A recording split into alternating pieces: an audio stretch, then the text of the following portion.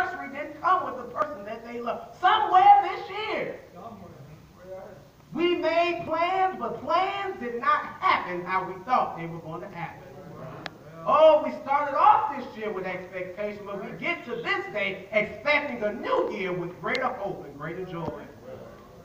Oh, Job in our text today reminds us that in just the blink of an eye, how tides can change.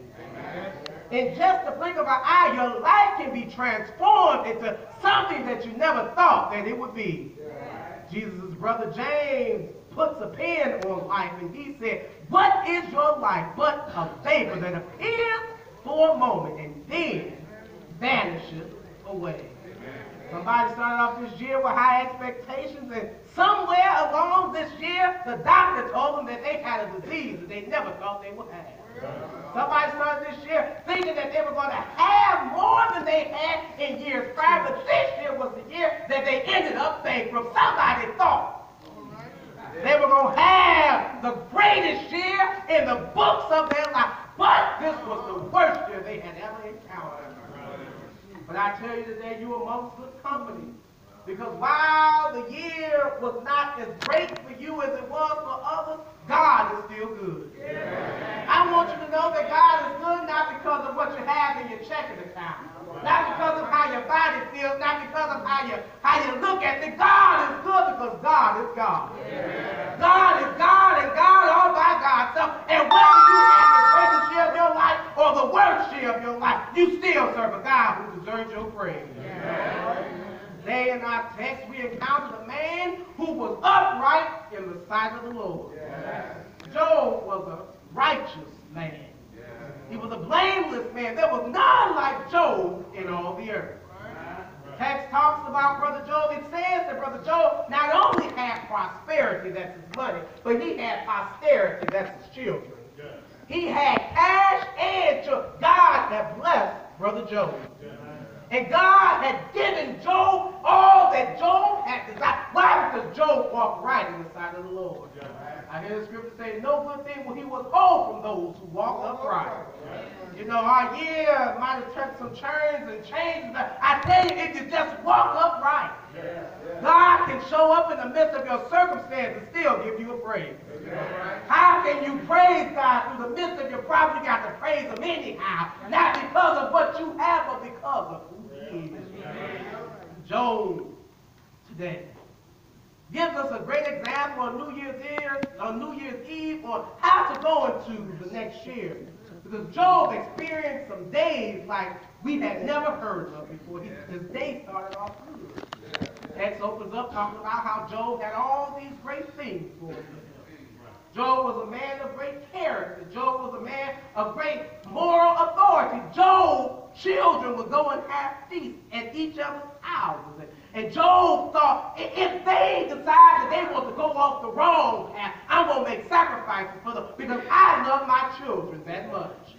He was looking out for not only his children, he was looking out for future generations in his family. Job was a righteous and upright man. The text is clear that Satan was walking amongst the earth. And God says to Satan, he says to him, "Where are you going?" Satan says, "I'm going to and fro, seeking whom I may devour." Check this out, check this out, check this out. God has so much faith in Job. Yes. The Satan didn't ask God about Job. God asked Satan about Job. Live your life so much that God can ask Satan about you. So that when God asks Satan about, have you considered my servant Job? And Satan, knowing that God had already put a hedge around Job, Satan says, we all know you got a hedge around the brother.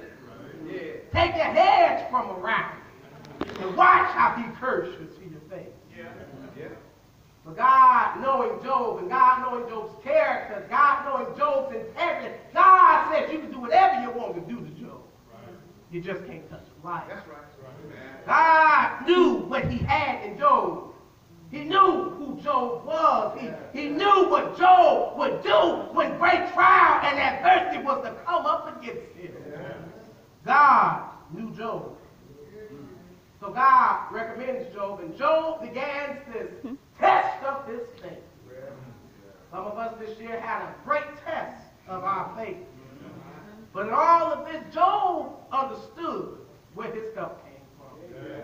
Through the midst of what you went through this year, you have to understand where your help came from. When your job decided that they didn't want you no more, know where your help comes from. When your friends turn their back on you, know where your help comes from. When your money is no longer in your check, you got to know where your help comes from.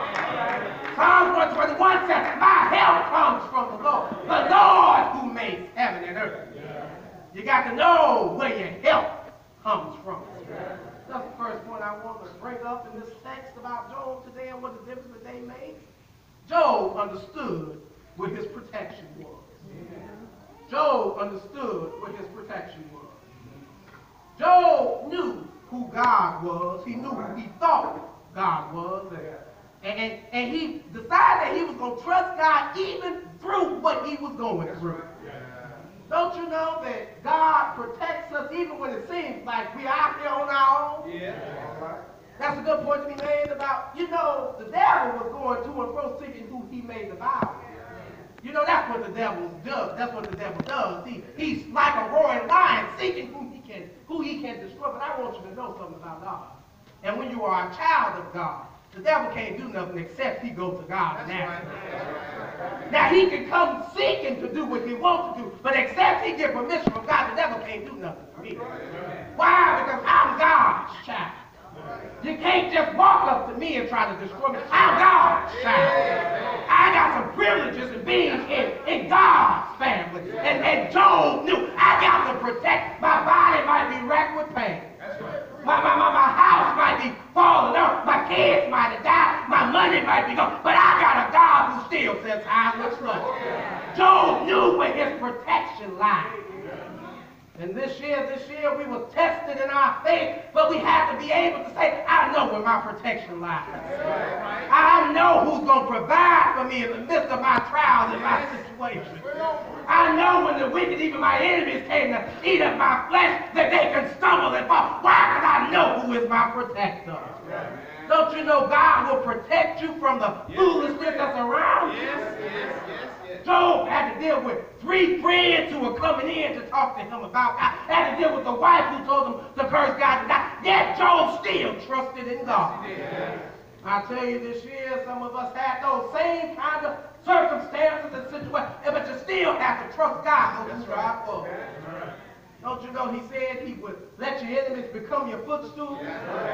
Don't you know what he said when he said that no weapon formed against you is going to prosper? But you got to really believe that and know that God is going to set up a standard against the enemy that's coming in like a flood. You got to be encouraged and know that God will protect you.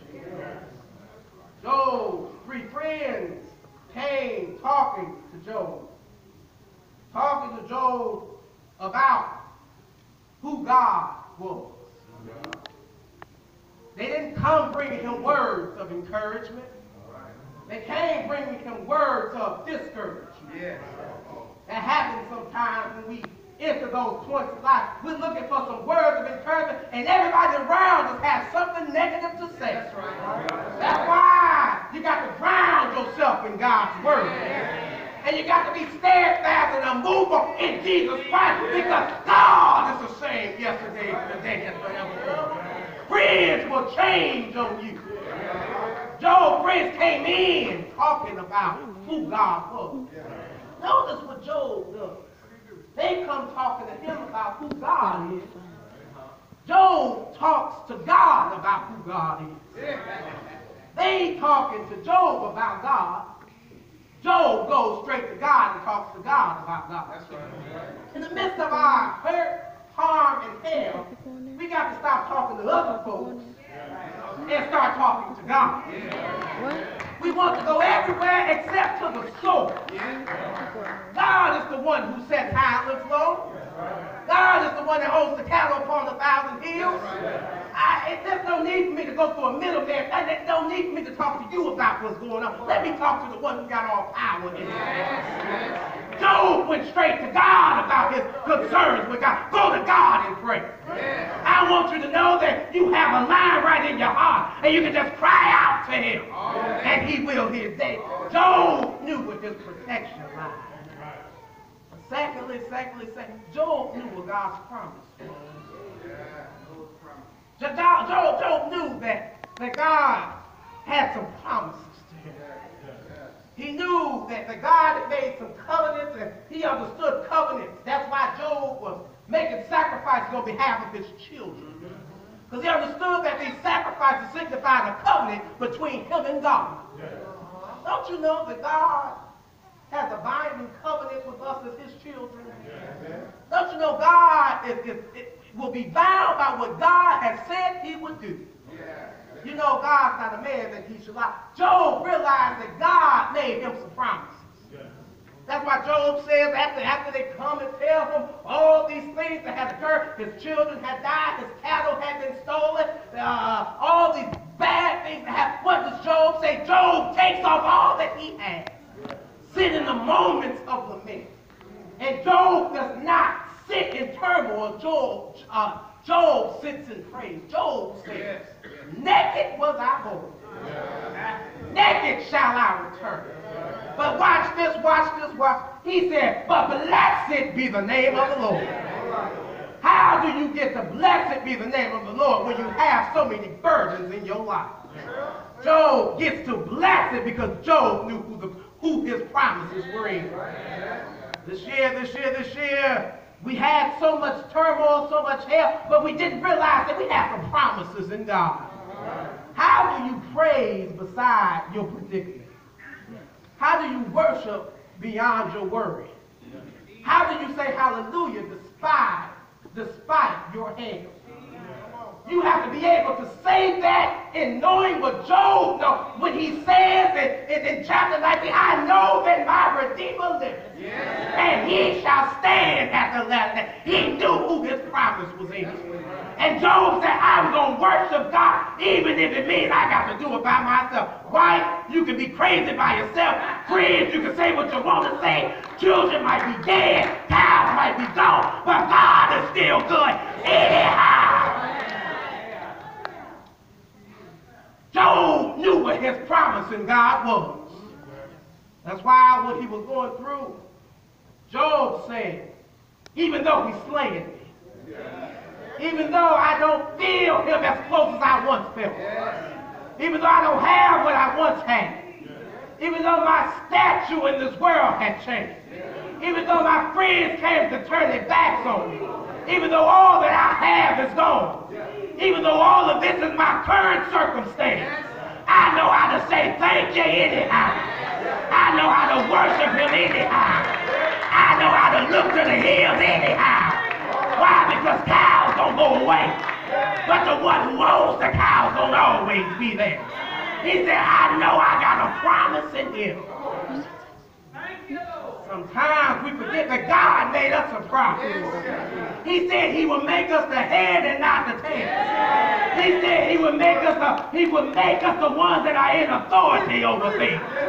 Don't you know he said you can speak of things that are not as though they were. We got the promises.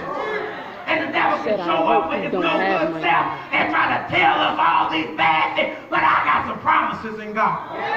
And I believe in God even if I got to believe by myself. You can talk about me. Tell me I'm foolish. Tell me I'm stupid. Tell me I'm dumb. But I'm going to trust God anyhow. Why? Because David said it best. I was young, but now I'm old. I've never seen the righteous forsaken, nor his seed begging for bread. I'm so glad that the God I serve made me a promise, and he's a promise keeper. So realize that he had a promise in God. And if God makes you a promise, take it to the bank. If God makes a covenant with you, you can take it to the bank. Because God is going to stand by what he says.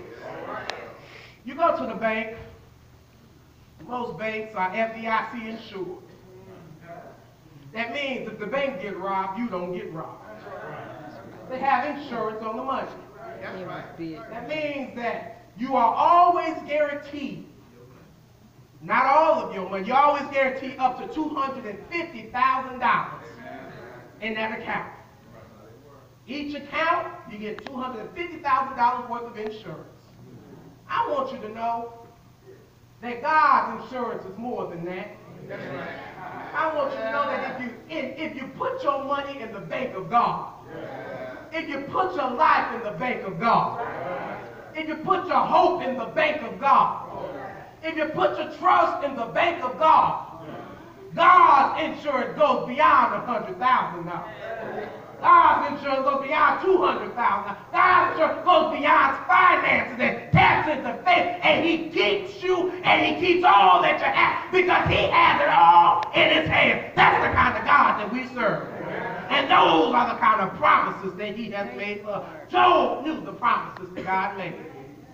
Not only did he know the promises, not only did he have protection, but lastly, he understood God made provisions. Provisions literally means that God looks into the future and sees what you need down the road and provides it for you. That's right. God makes provisions. Job lost everything. Job literally went bankrupt. He didn't have anything but a wife who didn't believe him and friends who kept on coming with foolishness. But Job said, I know God's promise and I know God will make provisions for me. Yes.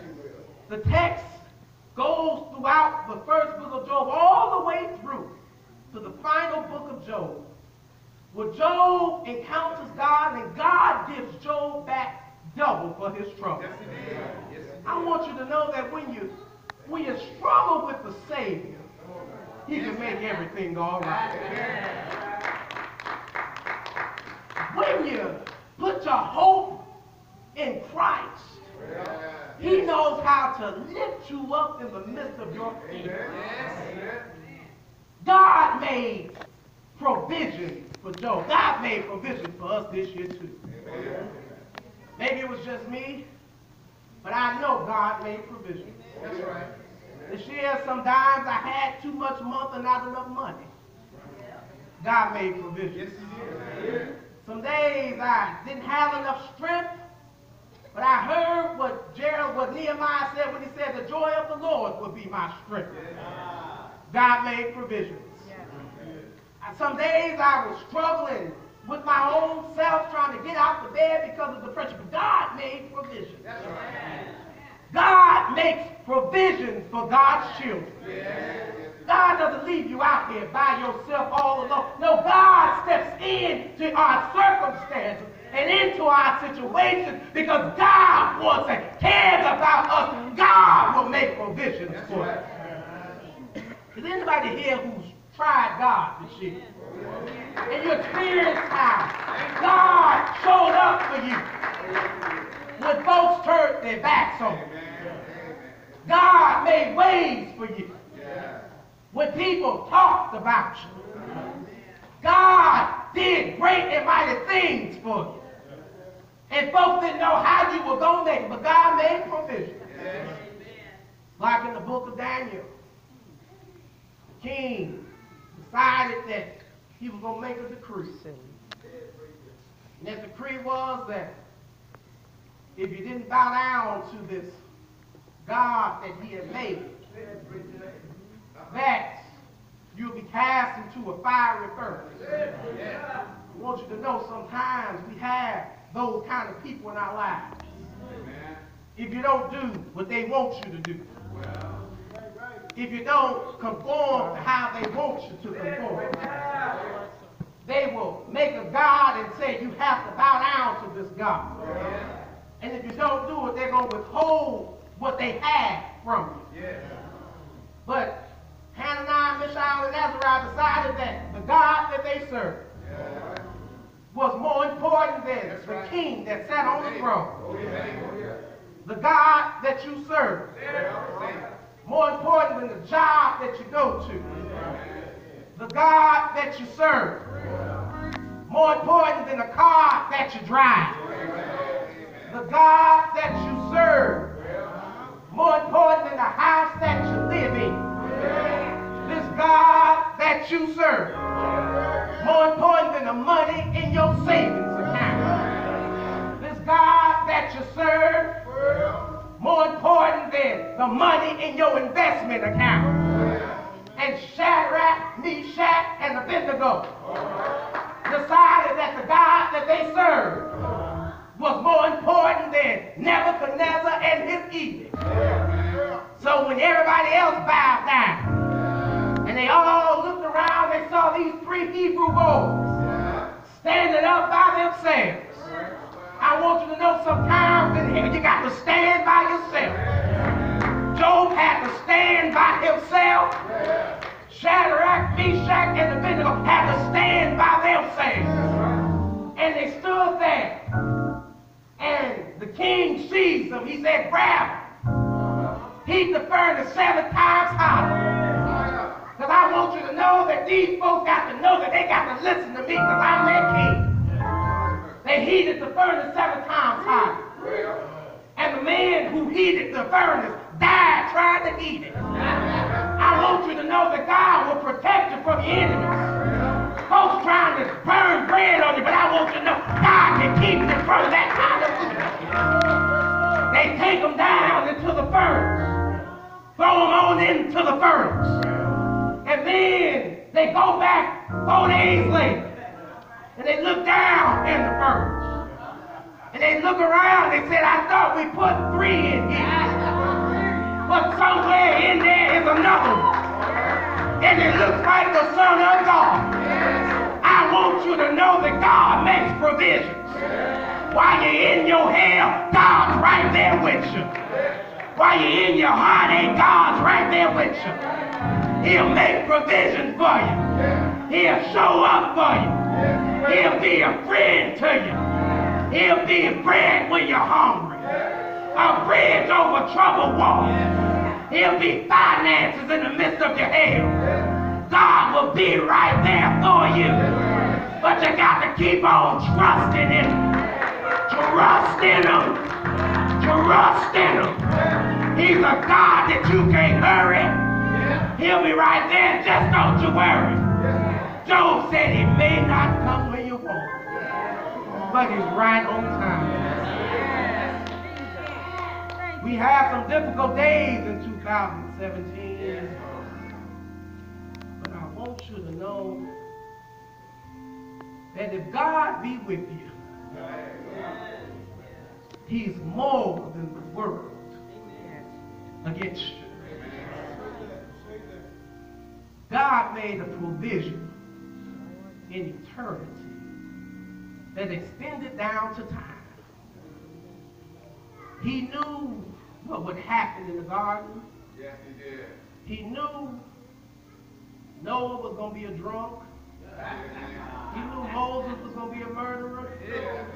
He knew Isaac was going to be a liar. He knew David was going to be an adulterer. Jesus, God knew.